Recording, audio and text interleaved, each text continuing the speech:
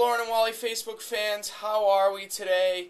Some of you are probably wondering who I am. My name is Timmy G. I am a former intern of the Loren Wally show. I used to do movie reviews. I used to judge all these movies out of 42 stars, and Loren and Wally have asked me to post a few on their Facebook fan page every Monday. So here's the first one. The movie that I saw last night was The Social Network. It stars Jesse Einsberg, Andrew Gildman, and Justin Timberlake. It's about how Facebook got created.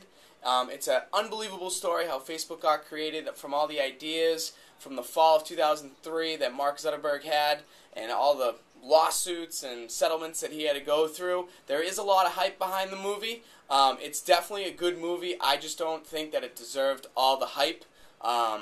I thought it was a little bit overrated, but it's still a good flick. If you're a fan of Facebook and you want to see how it all began, make sure you go see this movie. Out of 42 stars, I'd probably give it 30. I thought The Inception and The Town were far better movies than this, maybe because of the action or the special effects, but you know, if you want to go see the movie, definitely go ahead and see it, but if you don't, I really don't think it's the end of the world. But check back in next week for my next movie review that I'll be doing every Monday right here on the Loren and Wally Facebook page, and I'll talk to all of you soon. Have a great week. Bye-bye.